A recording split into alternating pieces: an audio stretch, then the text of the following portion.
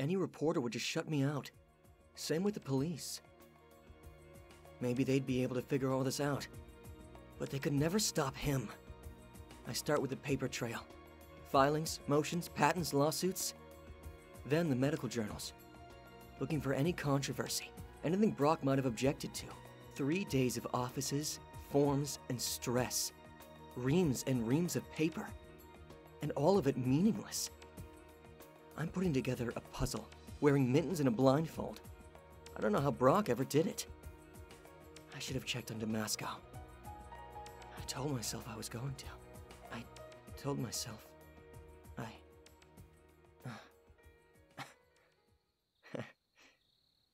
Wait, where?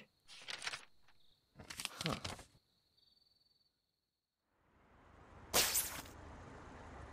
I was wondering when you'd finally turn up here.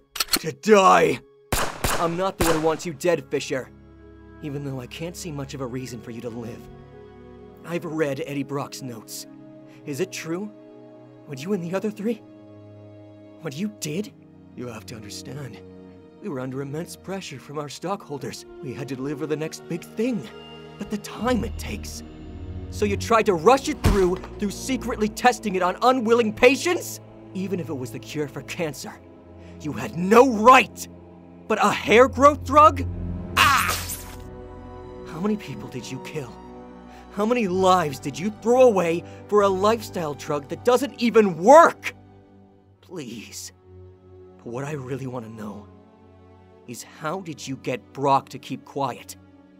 What did you do? Bribe him? That's the first thing they try. Of course, if you're a journalist of any integrity, you don't budge. Then they make threats. You'll be washed up, crippled, dead. And when that doesn't work, that's when they tell you they've hired a hitman to kill your wife. Understand now, Spider-Man. Gonna stop poking around in our business and let us get on with it. Brock, let's forget for a second that you were in my home. I know you're still in there. What you're doing here? You still care about your past. But the killing, that's not you. Eddie, you can stop this. You're right. I am still in here, but you're dead wrong if you think I'm not the one who wants to punish them. Now. Let us finish what we started. No. What if it was your wife they threatened? Brock, the only one here who's ever threatened my wife is you. Fine! Ugh! For a split second, I forget how fast he is, how strong, how he evades my spider sense. That split second is all I intend to give him. And again, I've never had a plan that worked, have I? Help! An electrical fire. Wonderful. Come back here! Help me!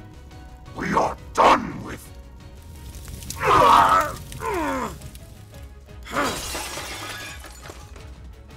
Oh, hang on.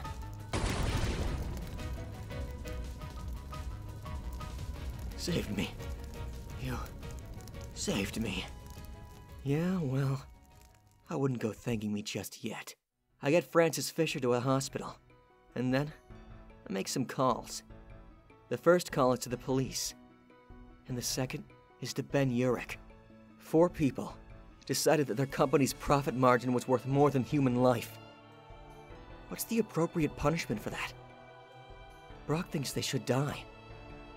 Not only for what they did, but for what they threatened to do. And I can't agree with that. You may think this makes us even, Parker, but we are not finished with you. Not even close. Still, I guess part of me sees where he's coming from.